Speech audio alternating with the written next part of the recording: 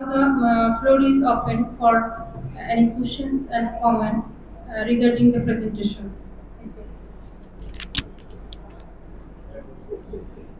Ladies and gentlemen, from this study, it is evident that where we are, how serious the problem is, especially who are working in ICU, NICU, and other departments. They are facing really a very problem because no drug is available to control the infection. If we go on in this way, in near future there will be no drug to control a simple infection. So what is to be done? The only way, rational use of antibiotic. There is no other alternative way. We people are using antibiotics in such a way, even in a viral infection we are giving antibiotic. In everywhere, we are just using antibiotic like anything. So we have to stop it. And how we can stop it? My simple advice will be just we have to check the temperature of writing antibiotic. We will not write. Whenever there is a patient in indoor patients, you just observe. Try to find out the organism and sensitivity and go for the antibiotic. And the other factors that we are facing is the poultry. They are using antibiotics like anything. They are giving 50, 60 amoxicillin, ampicillin, etc. to the cows and the other animals for controlling the infections. And we people are getting it through meat as well as through the other products. So they are also contributing to produce the resistance. And the other terms is the superbug. All organisms are resistant to all, many organisms are resistant to all antibiotics. So superbugs are also a challenge. Anyway, if I just go for criticizing this paper, I will say, first of all, I will say it's a wonderful endeavor. He has taken all the responsibility along with the microbiology department to put up such a beautiful statistics, which is really appreciable, and they deserve a big clap for that. Thank you, sir. He has written it as a retrospective study, but I will say the retrospective study does not exist. You have to write that it is cross-sectional observational study. Number one. Number two, most of these specimens are urine, and if you go on testing it with other like azithromycin, etc., it will not be effective. That is obvious. And our national study also correlate with this study. So validity of the study does persist. Anyway, please think twice while prescribing any antibiotic. Nowadays, it has become really difficult. Even few years back, if we use the ceftriaxone, it would work very nicely. Now it doesn't work. If you go to the neonatology department, we people are using multiple drugs at a time. Multiple drugs, 3, 4, 5 drugs even, just to combat the infection. It should not be like that. The single drug monotherapy should be useful and effective, but unfortunately, it doesn't happen so. Please, we should think of it. It is a huge problem, and in near future, the next generation and the subsequent generation will face this problem in such a way that even in influenza or something like that, they will kill the affected people. So we have to be very much cautious and conscious. regarding the use of antibiotic, and we are the ambassador. If we do not use, the other will follow, especially the uh, quacks and other people. They follow your prescriptions. So, if you do not use it irrationally, they will be a little bit uh, hesitancy. They will have some hesitancy. The doctor didn't try. Should I write it? And the other thing which I should mention it, that is the rationality is very important.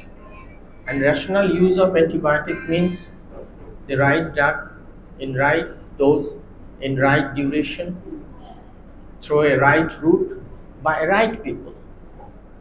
But unfortunately, the shopkeepers in front of our hospital, there are so many drug shops. They are the big doctors. And these guys, the illiterate guys, they think that as the shopkeeper has given it, that is the right one, so I should continue it. Either the dose is not maintained or the duration. So, ladies and gentlemen, dear colleagues, my humble submission to all of you, please, please, please, whenever you write an antibiotic, think twice. Thank you very much. Thank you, Microbiology Department, and thank you, Mahmudur Rahman. Thank you, sir. Bulbul, for excellent presentation and picking up the subject very rightly. He has picked up the subject to disseminate it among us. Thank you very much.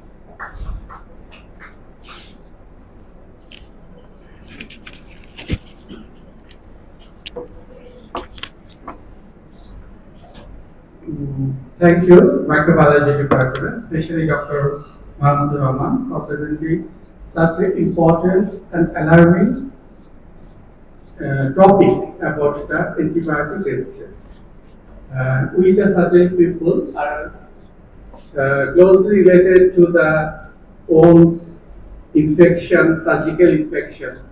So we are coming every alternative patient of surgical wound infection, coming that the wound swab or any aspirate from the abscess cavity. The cultures, we send for culture sensitivity in the microbiology department, and most of them coming as a no growth. So what does it indicate? Either I am starting antibiotic before operation, that is sensitive, or it is resistance. Thank you sir. Sir এক্ষেত্রে আমার কিছু বলার ছিল যে কেন negative আসে sir. দেখা যাচ্ছে যে 21% কালচারের growth positive, 79% sir negative.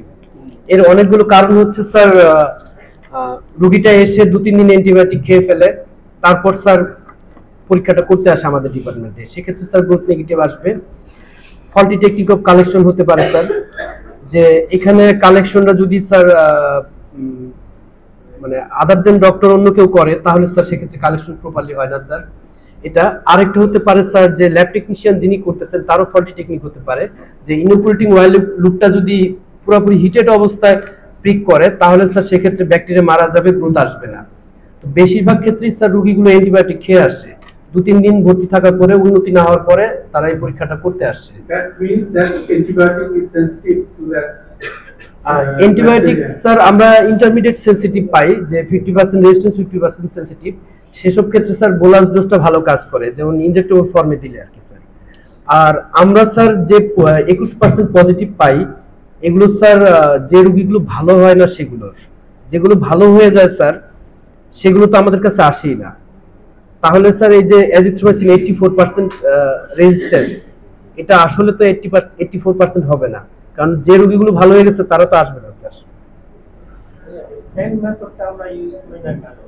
Sir fan যেটা ফ্যাস্টিডিয়াস অ্যান্টিমাইক্রোবিয়াল নিউট্রালাইজেশন, এটা স্যার মেশিন লাগে স্যার। এখানে স্যার ডিভাইসে এখানে পরে যেটা দেখাচ্ছি স্যার, এই যে স্যার মেশিনটা, এই মেশিনটার দাম স্যার আগে 5 বছর আগে 37 লাখ টাকা ছিল। তারপর এই বোতলটা স্যার ওয়ান টাইম ইউজ বোতল, এই বোতলটা স্যার 220 টাকা ছিল, এখন 270 টাকার মতো হয়ে গেছে। তো আমাদের কালচার চার্জই তো স্যার 220 টাকা, এখন স্যার এটা 300 টাকার উপরে বোতলটা, ওয়ান টাইম ইউজ বোতল। এটা স্যার মেশিনটা বাম পাশে। এটা স্যার মেশিনটা, এটা মেশিনের ভিতর, এটা sir one time use individual culture media sir. এখানে আপনি স্যার কি ধরনের ব্যাকটেরিয়া ফাইন্ড আউট করতে চান সেভাবে মিডিয়া বসাতে হবে sir. So what we will do if we find that এটা sir one swab or pass, but there is no growth, then what we will do? এক্ষেত্রে স্যার রোগীটা আসা মাত্রই তাকে, যদি আপনি কালচার করতে চান আসা মাত্রই স্যার কালচারটা দিয়ে দিতে হবে। 2-4 দিন অ্যান্টিবায়োটিক দিয়ে পরে পাঠালে স্যার ওটা রেসপন্স পাওয়া যাবে। Sometimes before antibiotic also sir আরেকটা ব্যাপার স্যার, আনকমন ব্যাকটেরিয়া আছে, আমরা তো সেই আনকমন মিডিয়া ইউজ করি না, আমরা কমন 5টা মিডিয়া ইউজ করতেছি। If you like to exclude suppose sir anaerobic bacteria Clostridium, তখন স্যার আমাদেরকে মেনশন করতে হবে we would like to find out Clostridium, then we can proceed for anaerobic culture, that is ক্যান্ডেলজার culture. Otherwise we are not doing that sir. 220 টাকায় sir 10টা মিডিয়াতে growth বসানো যাবে না স্যার, সময় সাপেক্ষ ব্যাপার। স্যার আমি একটু বলতে চাই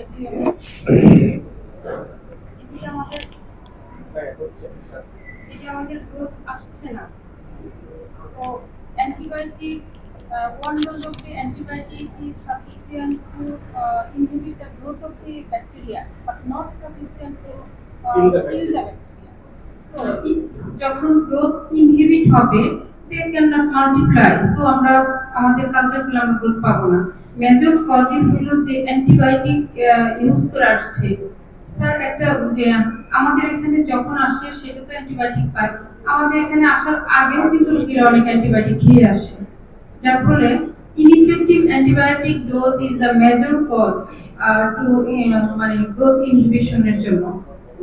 So আমরা আসলে এই kind R quality technique limitation of the culture system in our department তো এটা তো আছে স্যার। তার মেজর কজটাই হলো অ্যান্টিবায়োটিক ইনজেকশনের জন্য। Sir thank you very much.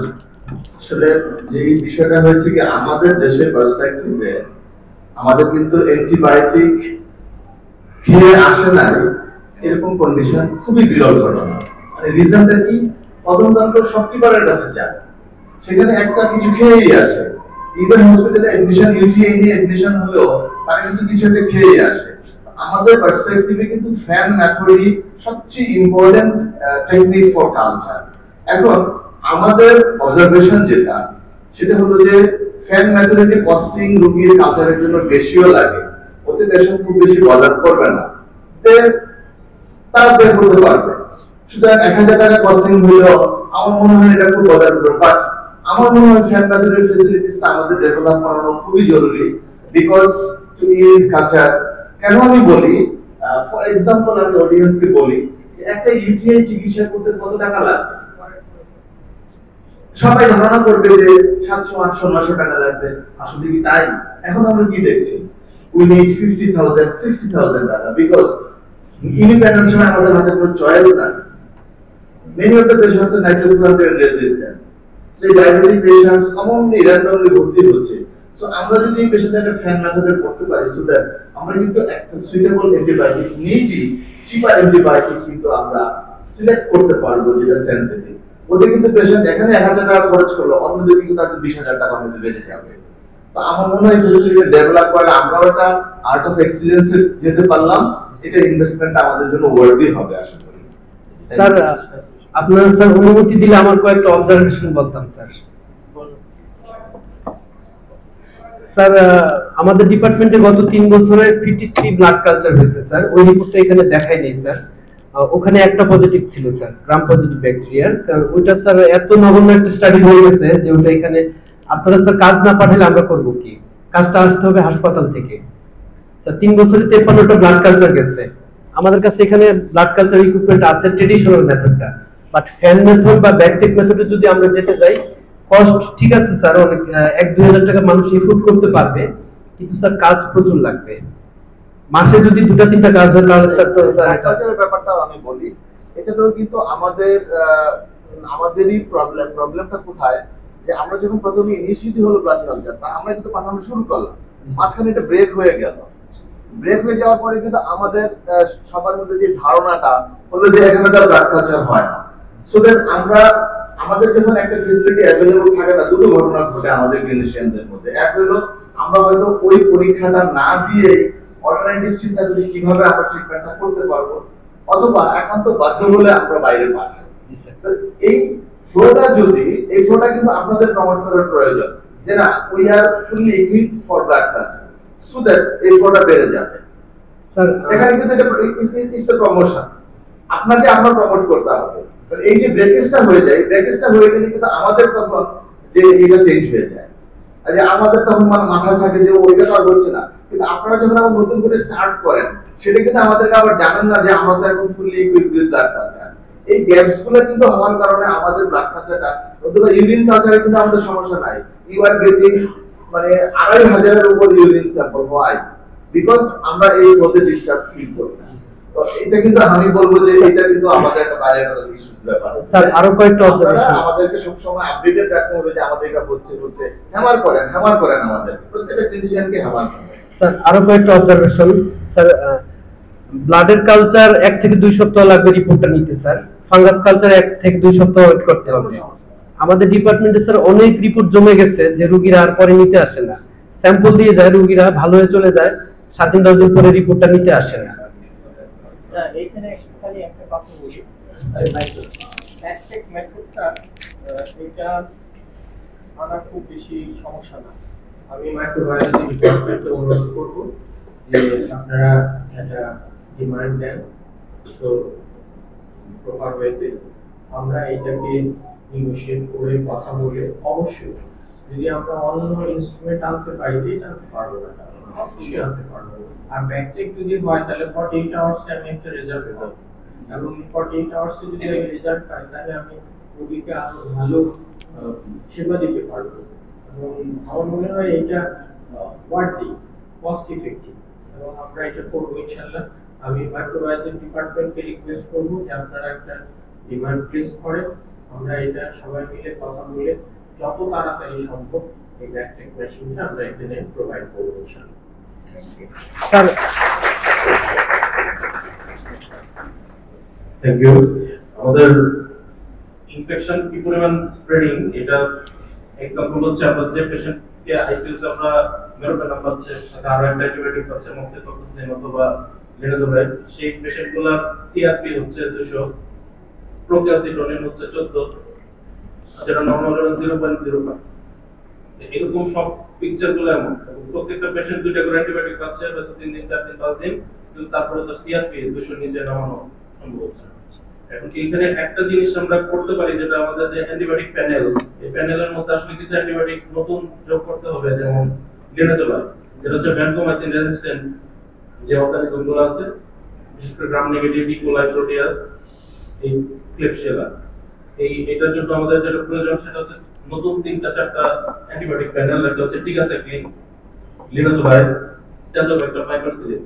Minimum এই 3টা অ্যান্টিবায়োটিক প্যানেলের মধ্যে যদি আমরা 3টা জিনিস যোগ করতে পারি তাহলে আমরা আরো কিছু পদ্ধতি পাবো। ওগুলো বিশেষ করে আমাদের যেটা আমরা কালচার দেই, সোর্স অফ কালচার অথবা এন্ডোট্রাকিয়াল টিউব থাকলে যে টিউবের ভিতরে যে কালচার দেই নিউমোনিয়ার জন্য, সেটা বেশি সেনসিটিভ আছে। আর একটা ব্লাড কালচারের যে ব্যাপারটা, ব্লাড কালচার ময়মনসিংহ মেথডের কোথাও আলটিমেটলি এই 1 মাস চললে পরের মাসে বন্ধ থাকে ফ্যান মেথড।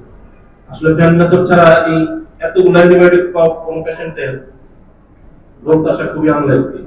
তাই এই কারণে আমরা আসলে ব্লাড কালচার পাঠানোর ব্যাপারে রোগীর লোককে অনেক সময় পপুলারে পাঠাই, সে ঘোরাঘুরি করে এসে পরে নাই, করা হচ্ছে না। তাহলে এই ভোগান্তির কারণে আমরা ব্লাড কালচারটা একদম টোটালি মোটামুটি বাদ, ব্লাড কালচারটা হয় না এবং হিসেবে আমরা ধরে নিয়েছি।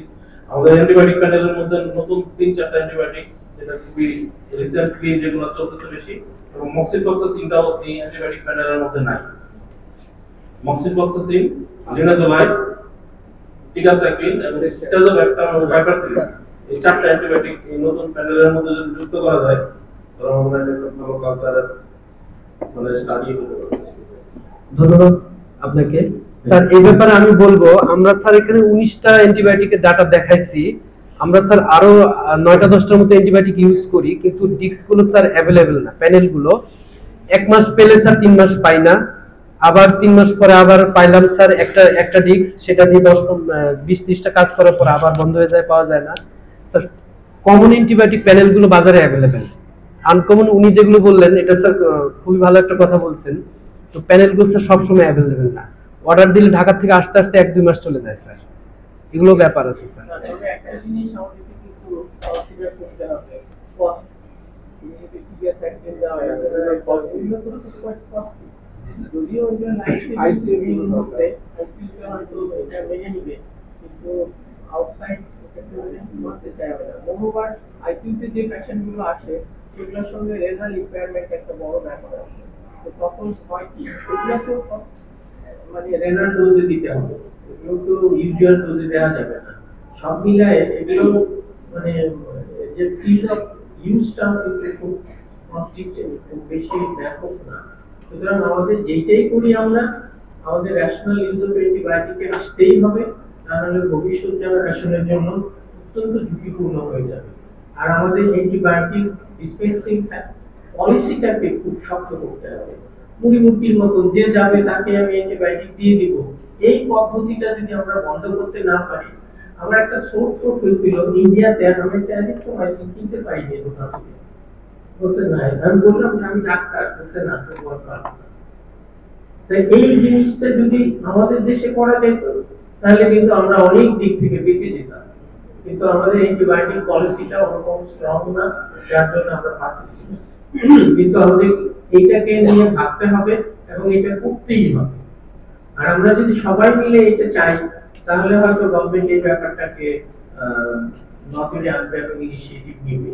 যদিও মাঝে মাঝে এটি নিয়ে সবাই খুব সোচ্চার হয়, সাবসিকুয়েন্টলি আবার ঝিমায় যায়, যার জন্য এটা আগাচ্ছে না। But it is very important যে চাইলেই আমি অ্যান্টিবায়োটিক দোকানদার দিয়ে দিবে যে এক অক্ষর পড়াশোনা জানে না, এইটা জানো না। স্যার আমার 2-3টা রিকোয়েস্ট আছে স্যার, এখানে ক্লিনিশিয়ানরা আছেন, যে আপনি which one you want to like to exclude that kind of bacteria আমাদেরকে একটু আইডিয়া দিতে হবে, তাহলে আমরা সেভাবে কাজ বসাবো। যেমন আমরা 5টা মিডিয়াতে বসাচ্ছি, তারপরেও কিন্তু চকলেটে বসাচ্ছি না। তো আপনি যদি ফ্যাস্টিডিয়াস ব্যাকটেরিয়া লাইক টু এক্সক্লুড দেন আমাকে হিন্টস দিতে হবে। আদারওয়াইজ এটা একটা খরচান্ত ব্যাপার, সময়ের ব্যাপার। চকলেট একটা মিডিয়াটা বানাইতে আমাকে 1 দিন সময় দিতে হবে, 3 দিনের জায়গায় 4 দিন হয়ে যাবে। এই জাতীয় আপনি যদি ডরসেটেক মিডিয়াটা বানাইতে আমাকে সময় দিতে হবে, আমি বানায় রেখে দিলাম, কাজ আসলো না, মিডিয়াগুলো কয়েকদিন পরে শুকায় নষ্ট হয়ে যাবে। এই জন্য আপনি কি চাচ্ছেন সেটাই করতে হবে। হ্যাঁ, আর স্যার স্পুটাম কালচার আসে, স্পুটাম কালচার আমরা ফর ইউর কাইন্ড ইনফরমেশন যে আমরা শুধু গ্রাম স্টেনিং এর যে ব্যাকটেরিয়াগুলো আসে সেগুলোই ফাইন্ড আউট করি। Sputum culture সিবিএমসিবিতে gram positive negative এইসব ব্যাকটেরিয়া এক্সক্লুড করা হয়, কিন্তু এপিটা এখানে করা হয় না। এপির জন্য that is only recommended lab is Demin Foundation, that is situated in Shambhuganj or Netrokona Onant. ঠিক আছে, ব্র্যাকেও হয় এখানে যে মাস্টারটা আছে। যাই হোক, আমরা একেবারে শেষের দিকে চলে আসছি। আপনি কিছু বলবেন? আচ্ছা, আমি অ্যানাউন্সমেন্টটা করে দিই। আমরা জাস্ট 2 দিন আগে একটা সিম্পটম স্যাম্পল পেলাম, অল ড্রাগস আর রেজিস্ট্যান্ট, প্যানেলে যা আছে সব রেজিস্ট্যান্ট। একটা নিউমোনিয়া কেস ফিমেলে আমরা প্রথমে সেফ্রাইজন দিলাম, এরিথ্রোমাইসিন দিলাম, ইনজেক্টেবল। 5 দিন পরে এক্সরে করে দেখি তার তো সিম্পটম কমেই নাই, তার মানে লোয়ার লোবে ছিল, পুরো আপার লোব সহ ইনভলভ হয়ে গেল। পরে তাকে 21 ডেজ মেরোপেনেন 3 টাইমস দিতে হলো 1 গ্রাম করে, দেন সে ফাইনালি কিউ। আমরা এখন কোথায় চলে গেছি, এটা হলো এখন পরিস্থিতি। এখানে আগে ওরালে, যাই হোক আমাদের যদি একটু ভুল করে আমার মনে হয় 7 তারিখে সঠিক কথাটা বন্ধ হয়ে যাবে, সেটা সাইকিয়াট্রি শিডিউল দেওয়া ছিল। তো সেই সাইকিয়াট্রি শিডিউলটা চলে যাবে 28 এপ্রিলে, আর 21 এপ্রিলে কমিটি মেডিসিন করবে। 7, 8, 14, 7 তারিখ সঠিক কথার ছুটি থাকবে, 14 তো পয়লা বৈশাখের ছুটি, দুইটাই রবিবার পড়ে গেছে। তাহলে 21 তারিখে কমিটি মেডিসিন আর 28 তারিখে সাইকিয়াট্রি তাদের সেমিনার করবে আর কি। কমিটি মেডিসিন তো মনে আছে, আর সাইকিয়াট্রি আমি পাঠাতে হবে, বলে দিতে হবে। সো চেয়ার পার্সনের আগে আমি মুর্শিদ স্যারকে দিচ্ছি না। ডিরেক্টর স্যারকে ধন্যবাদ জানাচ্ছি যে একটা ব্লাড কালচারের অটোমেটেড মেথডের যে মেশিনটা ওটা কেনার ব্যাপারে উনি আমাদেরকে আশ্বাস দিয়েছেন। আর আলোচনা সবই হয়েছে।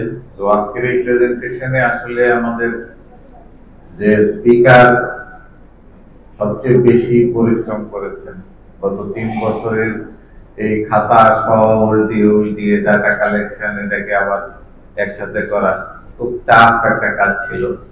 তো সেই কাজটা মানে অত্যন্ত সুন্দরভাবে সম্পন্ন করেছে, সেই জন্য ডক্টর বুলবুলকে আমি আমার তরফ থেকে অসংখ্য ধন্যবাদ দিচ্ছি। পাশাপাশি অন্য যারা আছে সবাই পরিশ্রম করছে। তো ওভারঅল অ্যান্টিবায়োটিক রেজিস্ট্যান্স সম্বন্ধে তো কথা মোটামুটি সবাই হয়ে গেছে।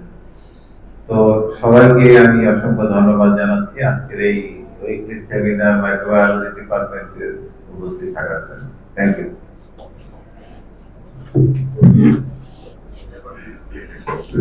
Now it is the time for the chairperson to say a few words and to conclude the session, please.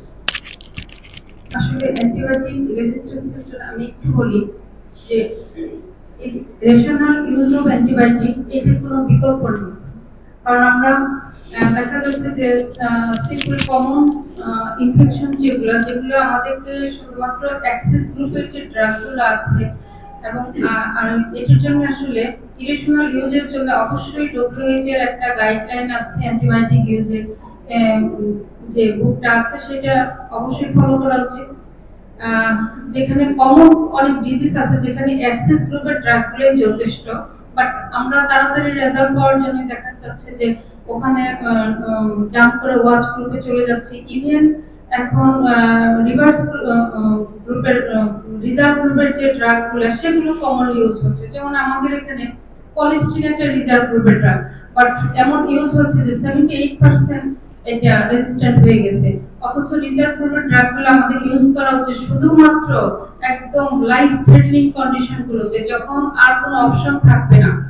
কিন্তু এটা একটা আমাদের সমস্যা। আর উনি যেটা বললেন যে টেজোবেক্টাম, তারপরে ইনোজিনিক, this are also reserve group drug.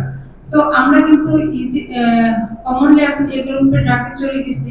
আরেকটা জিনিস যে ইনফেকশনটা কন্ট্রোল করার জন্য আমার অ্যাক্সেস গ্রুপের ড্রাগের যথেষ্ট, সেখানে যদি আমি ওয়াচ গ্রুপ কিংবা রিজার্ভ গ্রুপের ড্রাগ ইউজ করি তখনই আমাদের রেজিস্ট্যান্সের এটা অনেক বেড়ে যাবে। কারণ মাইক্রোঅর্গানিজমও চাবে সার্ভাইভ করতে এবং তখন তাদের ন্যাচারালি দে ক্যান চেঞ্জ এবং বিকাম রেজিস্ট্যান্ট। সো আমাদের আসলে রেশনাল ইউজের উপর এখন আর কোনো কথা নাই। তো thank you Dr. Mahamudur Rahman Bulbul for your hard work to prepare this presentation, and I also give thanks Dr. Ruxana Arifin Rima, lecturer of Microbiology Department, for your active participation to prepare this paper. And I also give thanks Professor Murshid Alam Sir, head of the department, and my other colleagues and staff of the Microbiology department by giving their sincere effort for prepare this presentation. And before conclude the session, I want to say a few words about AMR.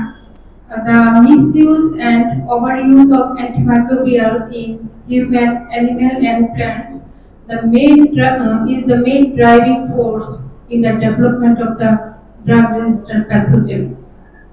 So it is the high time we should take measure against antimicrobial resistance,